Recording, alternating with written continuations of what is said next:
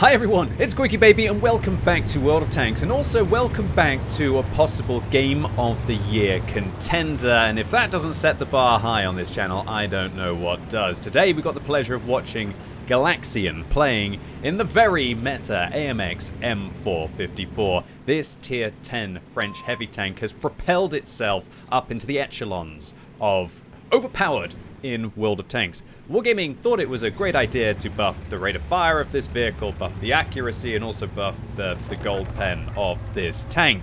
They realized this was all a little bit too much, and this vehicle only existed in its outrageously overpowered form for about a month before Wargaming realized in the subsequent patch that they should reduce the health points of this vehicle and also the top speed limit of this tank to file it down a little bit. However, it still remains as this all-purpose, grindy tank of destiny. And Galaxien is going to show you exactly why this thing is the best heavy tank in the game right now. Now, you're not actually seeing the AMX M4 54 in its overpowered form, or crazy overpowered form that existed in a patch, where you just saw hundreds of these inside the matchmaker, usually about 2 or 3 in most games that you would play in World of Tanks. And as I said, Wargaming decided to file it down a little bit, lower the top speed and also remove some of the hit points. Galaxien, however, likes their hit points. They're using a Bond durability device on this vehicle, a Bond gun rammer, and also a Bond turbo. And I should also highlight that they've decided to move their shells around. This vehicle gets 2 flavors of armor-piercing rounds. It gets its standard rounds, and it gets its premium armor-piercing rounds. Now, Galaxien has actually moved their premium rounds to their 1 key, and their standard rounds to their 2 key, and so right now, they're doing what I feel is the right balance. If you are trying super hard in a vehicle, and credits aren't really your concern, it's still quite good to take a few regular rounds to be firing at the weakly armored tanks. And now with Intuition, you can always switch out to a gold round really quickly, even in a vehicle like this with its great rate of fire now, to be able to have at least a little bit of economy. And it does feel absolutely disgusting when you're shooting at literally glass cannons with only premium rounds in the battle, knowing that you're going to end up with like a 50 or 100k loss. But who am I to tell people how to spend their money? But I like what Galaxien is doing here. In fact, they had 2 loadouts for this vehicle at the start that they were cycling through. One with full gold, and then one with at least about 10 regular rounds that will help you make money, or at least break even in a vehicle like this if you play it in that way.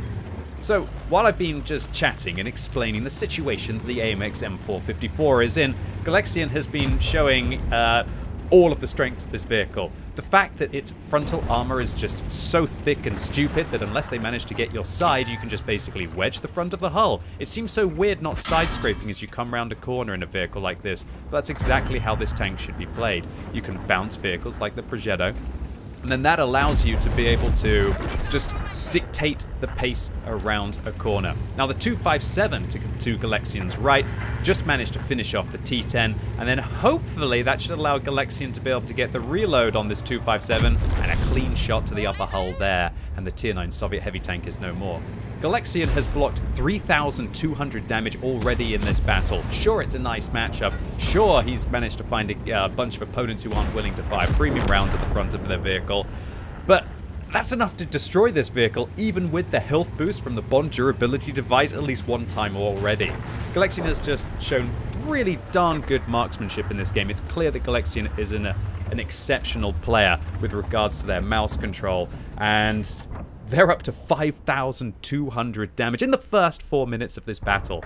But this shows you one of those games. It's as close to the unwinnable as you're ever going to get in World of Tanks. Imagine almost single-handedly creating a graveyard in the middle of the map, destroying 2 or 3 hit points worth of damage on the enemy team, and your team is still so far down. Oh dear, maybe that was a bit of a cast a curse there, as Galaxien actually fires their first poor shot of the game with the Type 4 Heavy ricocheting the round. And now, in this kind of a situation, we've really got to watch out for the Progetto in this scenario. The Type 4 Heavy now firing gold at Galaxien's front, manages to unable to go through it. And this is where this big old 130mm allows you to overmatch plates like on the Progetto, also tracking them down. The Progetto comes around the corner, whiffs a couple of shells, panics, falls back, allows the Type 4 Heavy to tank a shell. The Type 4 Heavy misses a round against Galaxien, and now that Progetto thinks, oh my gosh, this thing hits hard. And that's because Wargaming only buffed the big gun, the 130mm on this vehicle. And that was the one that had 560 alpha damage. And now, that's just such a scary amount to have. You're kind of like a Type 4 Heavy, but also a Type 4 Heavy with just great DPM as well. And previously, the AMX M4 would not be able to reload quickly here, probably get flanked by the Progetto. But as this is the buffed AMX M4 with also a Bond rammer, Galaxien shuts down the Tier 10 Italian medium tank. And unfortunately, Galaxien's team fully melts, completely collapses around them. And now, up to 8,000 damage, Galaxien finds themselves in a 1 versus 8 scenario. Okay, so IS-5 takes the first shell, comes around the corner, manages to penetrate with a heat round there on the lower plate of Galaxien, and knocks out Galaxien's radio operator as well, who quickly patches up with a premium medkit. And should be a nice, easy shot here into the top of the Type 4 Heavy. Ooh, I think that was a couple of pixels a little bit too high aim there on the weak point of the Type 4 Heavy, but I think I'm nitpicking. If I was in this situation, my heart would be going like the clappers right now in the opportunity that Galaxien has here. They've got a very powerful tank against some very powerful tanks and also powerful players in the form of the AMX M4 on the enemy team. Is no slouch and managed to pick up 5 kills. But maybe their AMX M4 is a little bit too confident. Comes round, ricochets a gold round, and Galaxien really wants to focus down the enemy AMX M4, stating, "I'm the only overpowered French heavy tank in this game." Removes them from the battle, bounces the Type 4 Heavy, and now the enemies are realizing, maybe we should cap. There seems to be a very, very strong player playing an incredibly strong tank in the middle of the map who has reduced this 1 versus 8 now into a 1 versus 6. Alright, Galaxien looks for the shot into the Type 4 Heavy underneath the tank. Finally manages to get rid of that Japanese Heavy who marauded them for so long, and the Gorilla, hoping that they've got an opportunity here, kind of goes up the corner but then realizes, I didn't really kind of catch that shot, bud. Okay, so in this situation, should you side scrape? No, you shouldn't. You should just bundle around the corner, expose your lower plate, and that's what this tank does. It puts pressure on its opponents, and its front plate, when angled like this, is disgustingly efficient. And it's not going to bounce everything, especially from that angle, but it puts pressure up on your opponents. And as long as you have good marksmanship to boot, then you will be able to handle them. Alright, so Galaxien has done so much butt whoop in this game at 9,700 damage. They only actually have 6 rounds of ammunition left. 2 regular, 2 premium, and 2 high explosive rounds as well. Bouncing the 155mm shell there from the T-30. Got to be aggressive because they've only got 1 minute and 45 seconds to get towards the cap. And unfortunately, this T-30 is a healthy old vehicle, and it means that Galaxien with these low rolls is not going to be able to remove their hit points probably in 3 shells unless they high roll here, and they don't. Are you going to ram the T-30? Are you going to fire high explosive round? Great choice here to fire an HE round at the T-30 to hopefully invest those armor-piercing rounds in vehicles with higher amounts of hit points. Galaxien finishes off a side shot on the T-30. Now knows that the Indian Panzer is most likely still in the cap circle as they get hit in the side. The Char Future 4 reduces Galaxien's hit points to 53, bounces 1 shot off the front, and Galaxien is going to put their final armor-piercing round of the battle into the Char Future 4. Now up to just shy of 12,000 damage and 9 kills to boot. Galaxien has 1 minute to get back towards the cap circle, and they need to do it quickly because to all intents and purposes an STA-1 on the enemy team might be able to join the Indian Panzer inside the cap circle. Now that Indian Panzer took a little bit of a cheeky opportunity to shoot Galaxien in the side, as we saw, while they were engaging the T-30 in the Char, and we can clearly see that the durability device is the module that has kept Galaxien in this game. Without using it, Galaxien would be undoubtedly out of this battle. Now we just got to pray that the Indian Panzer is not on many hit points, and we can see that luckily both of the enemy tanks are mortally wounded. Now it's just up to Galaxien to be able to finish them off. But with 2 tanks on the enemy team and only 1 remaining shell in their vehicle and an HE shell to boot, this is tense stuff. 15 seconds left on the cap. Galaxien manages to make their way in. Are they going to finish off the Indian Panzer? They bounce around, fire an HE, but it doesn't manage to kill the Indian Panzer. But luckily the Bond Turbo allows Galaxien to be able to ram the German medium tank before they manage to get the side. Galaxien now completely out of ammunition. We see that red 0 in the middle of their screen. And that ram actually got them over 12,000 damage. But, oh dear. Yeah.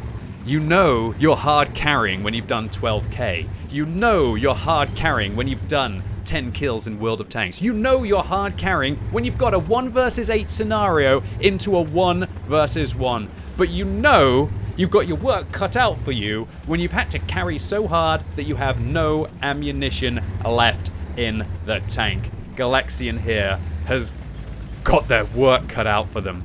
Where's the STA-1 going to come from? Are they going to come from the east? Are they going to come from below? I like Galaxien's tactic here. What they're doing is they're pointing their gun up the slope to try and, I guess, threaten the STA-1, or at least have their turret armor to bounce the STA-1 if they come from above, but also have their hull armor pointed towards where they want to ram. I guess what they're doing is hoping that the STA-1 is going to come from down below. If they get the proxy spot as the STA-1 comes around the corner, they can turn their turret and hopefully ram for victory. Ramming speed is what maybe the call is going to be here in this game. And also, this still allows Galaxien to spot the STA-1 if they're going to come from up there. And well, you know what? If the STA-1 comes from the north, there's nothing really too much you can do in that scenario. Alright, I'm going to leave the view now. Now, I'm not going to show you around. We're going to show you exactly what Galaxien was thinking and what Galaxien was doing inside this battle here. And that is clearly focused on the tunnel. The tunnel which they managed to get through to be able to save the battle against the Indian Panzer, even ramming the German medium tank to death to be able to interrupt the cap here and secure their Pools medal. But a Pools medal will only be a consolation prize in the possibility that Galaxien is competing for the one that everybody wants, the Kolobanov's medal, for standing alone against at least 5 opponents, in this case 8 opponents. It is absolutely tense right now. You could cut the atmosphere with a knife. It is so thick. It is palpable how much tension I have, even though I know what the result is going to be, considering that I'm watching this, so I can only imagine what it's all like for you at home now on YouTube. I hope you all enjoy this one, as the battle is starting to reach its crescendo now, with 42 seconds left. Galaxien, rock solid, nerves of steel, mouse not shaking, arms not spaghetti in this situation, heart pumping full force right now, probably up into the high 150s maybe in this kind of a situation, who knows, or maybe dead cool, dead controlled, with 20 seconds left on the game now. Galaxien still looking to the left, looking to the right. If the STA-1 comes into the cap circle, they will be able to see. So 10 seconds left. 9, 8, 7, 6, 5, 4, 3, 2, 1, and the STA-1 gets spotted from above, from behind, misses the shot on the back, and Galaxien just evades and survives. Oh my lord, you could not script the drama in this battle. Galaxien, congratulations to you on this absolute mammoth game of World of Tanks, irrelevant of how overpowered this vehicle is, irrelevant of how nice this matchup was without artillery. This was as hard as you could possibly carry in World of Tanks, and this was one of the most exciting games that I have ever seen in my 10 years of playing this battle, or playing this game even. This battle was! I loved everything you did in this game, fighting to the very last round. I loved the fact that you had to get a ram kill, and I loved the fact that you were thinking about what can you possibly do to set your vehicle up at the end to be able to have the highest chance of being able to win. It was a beautiful thing to watch, and I was in awe of your gameplay in this battle. Congratulations to you, mate. So an ace tanker here, as you would expect, for 1,772 base experience and a high caliber for 12,000 damage. Galaxien also gets the one that everybody wants, the Kolobanov's medal for standing alone against at least 5 opponents, in this case 8, a Pools medal for those 10 frags, a Defender medal for protecting the cap circle, an Invader medal for taking the cap circle afterwards, and a Steel Wall for blocking enough damage to destroy this vehicle 3 times over. And because Galaxien did not load full gold and took about a third premium rounds here, of which they penetrated all of them, they actually managed to make a profit even after resupplying everything. So Galaxien, thank you so much for your epic gameplay, and thank you so much for uploading it onto the What Replays website for the community to enjoy. I hope you felt that I did your epic game the justice that it deserved.